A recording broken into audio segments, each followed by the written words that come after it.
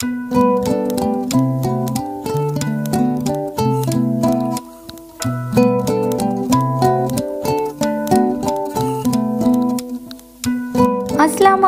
everyone, hope you all doing good. Welcome back to another video. இன்னும் ஒரு இன்ட்ரெஸ்டிங்கான டே in my life vlogல உங்க எல்லாரையும் சந்திக்க வந்தது எனக்கு ரொம்பவுமே சந்தோஷம். இந்த வீடியோவில் ஒரு வீக்கெண்டில் எங்களோட மார்னிங் டு ஈவினிங் எப்படி போயிடுச்சுன்னு சொல்லித்தான் பார்க்க போகிறீங்க. ஸோ வீடியோக்குள்ளே போகிறதுக்கு முதல்ல நீங்கள் இன்னும் எங்களோட சேனலை சப்ஸ்கிரைப் பண்ணி இல்லைன்னு சொன்னால் சப்ஸ்கிரைப் பண்ணிவிட்டு கூட இருக்கிற பெல் ஐக்கனையும் கிளிக் பண்ணிக்கொள்ளுங்க. வாங்க வீடியோக்குள்ளே போவோம்.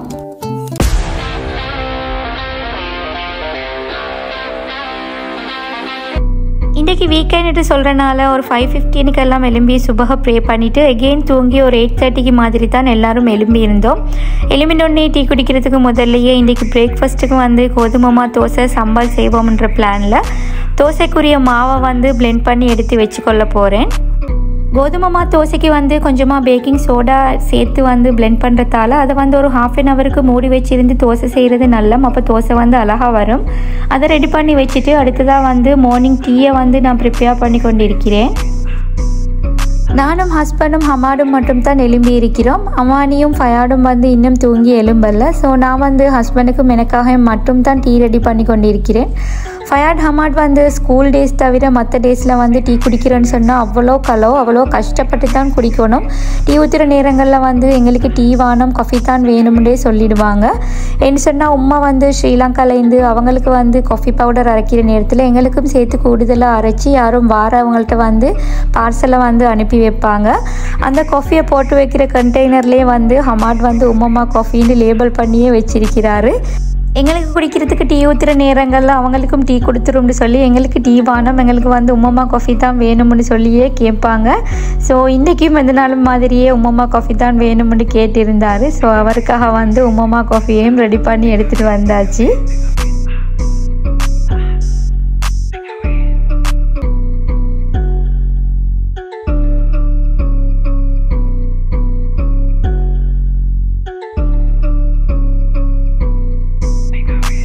காஃபியை குடிச்சிட்டு ஹமாட் வந்து டிவி பார்த்து கொண்டிருக்கிறாரு. அந்த சவுண்டில் வந்து அம்மானியும் எலும்பி வந்துட்டா. எலும்பி வந்து எனக்கு ஹெல்ப் பண்ணி கொண்டிருக்கிறா. எப்பெல்லாம் நாங்கள் க்ரீன் சில்லி வாங்கிட்டு வந்தேன்னு சொன்னாலும் அதில் நெட்டியெல்லாம் கலட்டிட்டு அதை க்ளீன் பண்ணி ஒரு பக்கெட்டில் போட்டு ஃப்ரிட்ஜில் எடுத்து வைக்கிறது வந்து அம்மானியோட வேலை தான். ஸோ இன்றைக்கி எலும்பி வந்தோடனே அவரோட வேலையை வந்து செஞ்சு கொண்டிருக்கிறா. க்ரீன் சில்லியை வந்து இப்போ நெட்டியெல்லாம் கலட்டி வேறையா ஒரு பக்கெட்டில் போட்டு ஃப்ரிட்ஜில் எடுத்து வைக்கிறதுனால ஒரு 2-3 வீக்ஸ் ஆகினாலும் க்ரீன் சில்லி வந்து பழுதாகாமல் அப்படியே ஃப்ரெஷ்ஷாகவே இருக்கும். உம்மா வந்து வளமையாக இப்படி செஞ்சு வைப்பாங்க, அதை நான் கண்டிருக்கிறேன். ஸோ அதில் இருந்து தான் நானும் இது செய்கிறதுக்கு பழகிக்கொண்டேன். கோதுமை தோசை வந்து நான் இன்றைக்கி எக்கும் சேர்த்து தான் பிளெண்ட் பண்ணி எடுத்திருக்கிறேன். சில பேருக்கு வந்து எக் ஸ்மெல் வந்து பிடிக்காது. ஸோ அப்படியானவங்க வந்து எக்கை வந்து ஸ்கிப் பண்ணிவிட்டு மற்ற எல்லா இன்க்ரீடியன்ஸையும் போட்டு பிளெண்ட் பண்ணி எடுத்துக்கொள்ளுங்க. கோதுமை தோசை வந்து நார்மலாக அரிசிமா தோசை மாதிரி இல்லாமல் நல்லா சாஃப்டாக இருக்கும், சாப்பிட்றதுக்கும் நல்லா டேஸ்ட்டாக இருக்கும். அதில் வந்து கொஞ்சமாக பட்டர் இல்லைன்னு சொன்னால் கீயும் ஆட் பண்ணி கொஞ்சம் அனியன் கரி லீவ்ஸ் போட்டு தாளித்து அதையும் சேர்த்து நல்லா மிக்ஸ் பண்ணிவிட்டு தோசை செஞ்சேன்னு சொன்னால் தோசையோட டேஸ்ட்டும் ஸ்மெல்லும் வந்து வேறு லெவலில் இருக்கும்.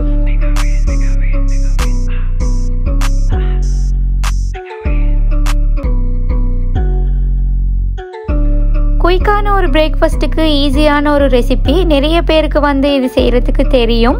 இது வரைக்கும் செஞ்சில்லாதவங்க வந்து ட்ரை பண்ணி பாருங்கள். இதோட வந்து ஒரு தேங்காய் சம்பல் மட்டும் செஞ்சாவே போதும் அதுக்கு வச்சு சாப்பிட்றதுக்காக.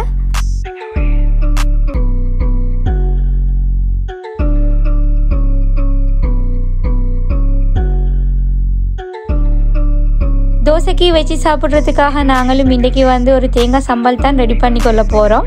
எப்பெல்லாம் தேங்காய் உடைக்கிறோம் அந்த நேரமெல்லாம் வந்து அதில் இருக்கிற தண்ணியை வந்து ஒரு பாட்டிலில் ஊற்றி அதை வந்து ஃப்ரீஸ் பண்ணி வச்சுக்கொள்ளுவேன். ஏன்னு சொன்னால் அது வந்து ஆப்பை செய்கிறதுக்கு புளிக்க வைக்கிறதுக்காக தேவைப்படும்ன்றனால. அன்ஃபார்ச்சுனேட்லியாக இந்த தேங்காயில் வந்து அவ்வளவா தண்ணி இருக்க இல்லை. அதுலேயும் வந்து ஹாஃப் வந்து உடைக்கிற நேரமே கொட்டி பட்டுட்டு. இன்றைக்கி வீக்கெண்டில் சொல்கிறனால ஹஸ்பண்ட் வந்து வீட்டில் இருக்கிறாங்க. ஸோ நான் வந்து தோசை செய்யும் வரைக்கும் அவங்க தான் எனக்கு சம்பளுக்குரிய தேங்காவை திருவி தந்து கொண்டிருக்கிறாங்க. இப்போல்லாம் சம்பல் செய்கிறதுக்கு நான் வந்து காஞ்ச கொச்சிக்காவெல்லாம் வறுத்திடிச்சு கொண்டு செஞ்சு கொண்டு இருக்கிறேன்ல. ஏன்னு சொன்னால் இப்போல்லாம் ஹஸ்பண்ட் வீட்டிலேருந்து பார்சல் வரக்குள்ளையும் வந்து ஹஸ்பண்டை நானாக்கள் கட்டாயமாக எங்களுக்கு வந்து மாசி சம்பல் அனுப்பி வச்சுடுவாங்க. அந்த மாசி சம்பல் பார்க்குறதுக்கு மிச்சமாக ஆயிலி இல்லாமல் ட்ரையான மாசி சம்பல், அதை வச்சு கட்டை சம்பல் இது மாதிரி தேங்காய் சம்பல் எல்லாம் செய்யக்குள்ள வந்து அதில் டேஸ்ட் வந்து வேறு லெவலாக இருக்கும். அதால் கொஞ்சம் தேவையான அளவு போட்டு தேங்காவையும் போட்டு கொஞ்சமாக ஆனியன், கலருக்கு வந்து கொஞ்சம் ரெட் சில்லி பவுடர், சால்ட் போட்டு கிரைண்டரில் 2-3 முறைக்கு பல்ஸ் பண்ணி மட்டும் எடுத்து தேவையான மாதிரிக்கு கொஞ்சமாக லைம் ஜூஸும் ஆட் பண்ணி பெனஞ்செடுத்துன்னு சொன்னால் சம்பல் வந்து குயிக்காகவே ஈஸியாக ரெடி ஆகிடும். எங்களோட சேனலில் அப்லோட் பண்ணின கிச்சன் மேக் ஓவர் வீடியோவில் நான் வந்து கிச்சன் விண்டோவிலேருந்து தெரிகிற வியூவை வந்து ஒரு சின்ன கிளிப்பாக ஆட் பண்ணியிருந்தேன். அதை பார்த்தவங்க 2-3 பேர் என்கிட்ட பர்சனலாக சொன்னது, கிச்சனில் இருந்து விளங்குற வியூவை இன்னும் கொஞ்சம் நேரம் காட்டிக்கலாமே, பார்க்குறதுக்கு அழகாக இருக்குதுன்னு சொல்லி. ஸோ அவங்களுக்காக கிச்சனில் இருந்து பார்க்குற வியூவையும் அதே நேரம் ஹால் விண்டோவிலேருந்து பார்க்கக்குள்ள தெரிகிற வியூவையும் வந்து ஒரு 2 கிளிப்பாக சின்னதாக ஆட் பண்ணியிருக்கிறேன் அவங்களுக்காக. ஹால் விண்டோ த்ரூ தெரிகிற இந்த வியூ வந்து உங்களுக்கு பெருசாக கிளியராக இருக்குதோ தெரியும். பிகாஸ் நான் வந்து விண்டோவை வந்து ஓப்பன் பண்ணாமல் கிளாஸ் த்ரூ தான் இந்த வீடியோவை ஷூட் பண்ணி எட் பண்ணியிருக்கிறேன். கிளியராக இருக்குதோ தெரியும் பாருங்கள். தோசை சம்பல் எல்லாத்தையும் செஞ்சு வச்சுட்டு நான் வந்து அம்மானி எலுமினத்துக்கு இன்னும் அவள் பாத் பண்ணல. ஸோ அவள் பாத் பண்ணுறதுக்காக எடுத்துக்கொண்டு போய்த்திருந்தேன். அது வரைக்கும் ஹஸ்பண்ட் வந்து பிரேக்ஃபாஸ்ட் சாப்பிட்றதுக்காக எல்லாத்தையும் அரேஞ்ச் பண்ணி வச்சு கொண்டிருக்கிறாங்க.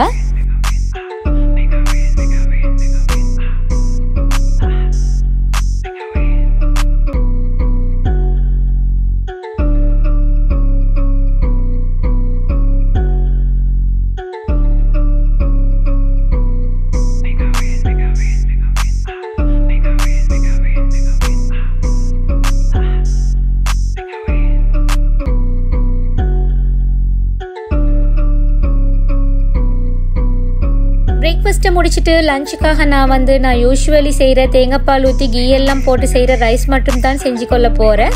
பிகாஸ் நேற்று வந்து எங்கள் வீட்டில் 2 ஃபேமிலிக்கு வந்து லஞ்ச் இருந்துச்சு. அந்த லஞ்சை வந்து நாங்கள் குக் பண்ணிக்கல, ரெஸ்டாரண்ட்லேருந்து ஆர்டர் பண்ணி தான் எடுத்திருந்தோம். ஸோ கறிகள் எல்லாமே கூடுதலாகவே ஆர்டர் பண்ணி எடுத்திருந்ததுனால கறிகள் இருந்துச்சு. எனக்கு ரைஸ் வைக்கிற வேலை மட்டும் தான். அதுலேயும் வந்து 2 புடிங் வந்து வீட்டில் செஞ்சு எடுத்திருந்தோம். அதில் ஒரு புடிங் ரெசிபி வந்து இன்றைக்கி நான் உங்களுக்காக ஷேர் பண்ணி கொள்கிறேன். ரைஸ் மட்டும் தான் குக் பண்ண வேண்டியதால் எனக்கு இன்றைக்கி கிச்சனில் வந்து பெருசாக வேலை இருக்கல. அதே நேரம் வந்து நேற்று விசிட்டர்ஸ் வாரத்துக்கு வீடெல்லாம் க்ளீன் பண்ணி மொப் பண்ணி இருந்ததால் இன்றைக்கி வந்து வீடு க்ளீன் பண்ணுற மொப் பண்ணுற வேலையும் இருக்கல. வீடு பார்க்குறதுக்கு க்ளீனாகவே இருந்துச்சு. ஸோ ரைஸை வந்து குக் பண்ணி வச்சுட்டு அடுத்ததாக லுகரையும் ப்ரே பண்ணிவிட்டு ஹஸ்பண்ட் வந்து கொஞ்சம் நேரம் தூங்கி இருந்தாங்க. அவங்களையும் எழுப்பி லுகரை ப்ரே பண்ணிவிட்டு வாங்க லஞ்சு சாப்பிடுவோம்னு சொல்லிவிட்டு அவங்க ப்ரே பண்ணிவிட்டு வர அந்த கெப்புக்குள்ளே டிசர்ட்டுக்காக ஃப்ரூட் சலாட் கொஞ்சம் செஞ்செடுப்போம்னு சொல்லி ஃப்ரூட்ஸ் எல்லாம் வாஷ் பண்ணி கட் பண்ணி கொண்டிருக்கிறேன்.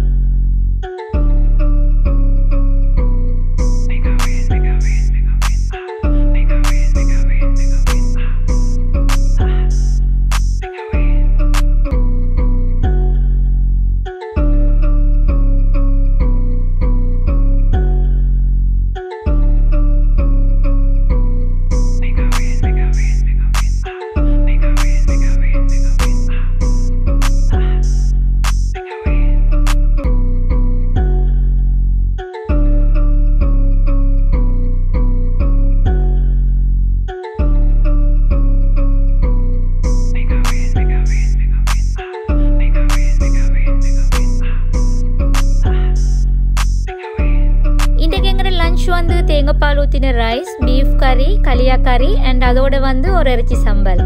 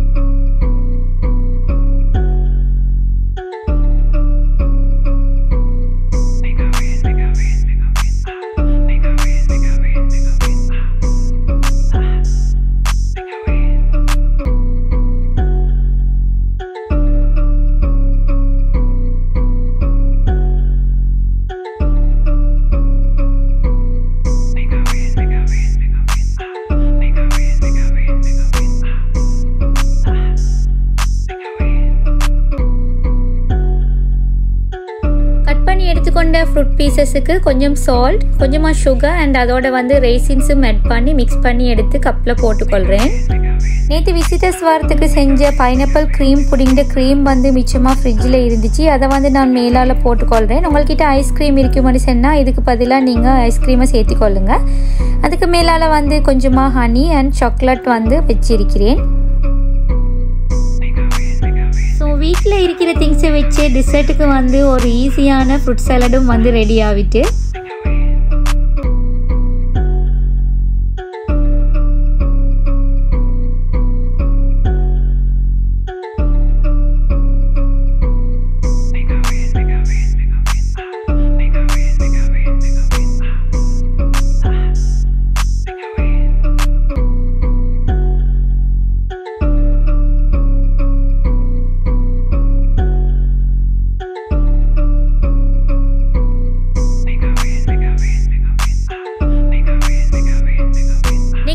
ஒரு புடிங் ரெசிபி இந்த வீடியோவில் வந்து நான் ஷேர் பண்ணுறேன்னு சொல்லி வீடியோ பிகினிங்லேயே சொல்லியிருந்தேன். இப்போ வந்து அந்த புடிங் எப்படி செய்கிறேன்னு சொல்லி பார்ப்போம். இது வந்து டேட்ஸ் சாக்லேட் புடிங் தான். இந்த புடிங்கை செஞ்சு கொள்றதுக்கு தேவையான ingredients dates, milk, agar agar, sugar, cocoa powder, thick cream, vanilla essence and Cornish பண்ணி கொள்றதுக்கு கொஞ்சமாக க்ரஷ் பண்ணின கேஷ்யூஸ். ஃபஸ்ட்டாக வந்து ஒரு பேனில் 3 கப்ஸ் மில்க் ஆட் பண்ணி மில்கை வந்து கொஞ்சமாக ஹீட் பண்ண வச்சுக்கொள்ளணும். மில்க் கொஞ்சம் ஹீட்டாகி வார நேரத்தில் இதில் வந்து டேட்ஸையும் சுகரையும் சேர்த்து மிக்ஸ் பண்ணிக்கொள்ளணும். சுகர் கொஞ்சம் டிசால்வ் ஆகி வார நேரத்தில் நான் வந்து அகார் அகார் சேர்த்திக்கொள்கிறேன். அகார் அகாரை வந்து நான் ஆல்ரெடி ஒரு 1/2 கப் ஹாட் வாட்டரில் வந்து சோக் பண்ண வச்சு இருந்து சேர்த்திக்கொள்கிறேன். இப்படி செய்கிறதால வந்து அகார் அகார் வந்து குயிக்காகவே மெல்ட் ஆகிடும். நெக்ஸ்ட் வந்து ஒரு 1 டீஸ்பூனுக்கு வெனிலா எசன்ஸும் ஆட் பண்ணி மிக்ஸ் பண்ணிவிட்டு அடுத்ததாக வந்து 1.5 டேபிள் ஸ்பூன் கொக்கோ பவுடரும் ஆட் பண்ணி நல்லா மிக்ஸ் பண்ணிக்கொள்ளணும்.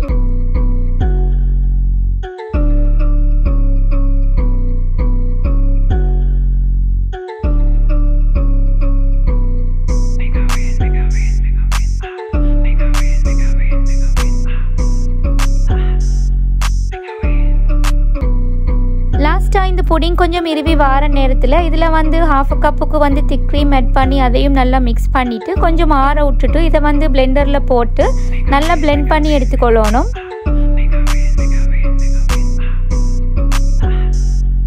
பிளெண்ட் பண்ணி எடுத்துக்கொண்ட புடிங் மிக்சரை புடிங்கை செட் பண்ண வைக்கிற ட்ரேல வந்து ஊற்றி இதை வந்து ஒரு 1/2 ஹவருக்கு கிளிங் ரெப்பால் கவர் பண்ணி அப்படியே வச்சிடணும்.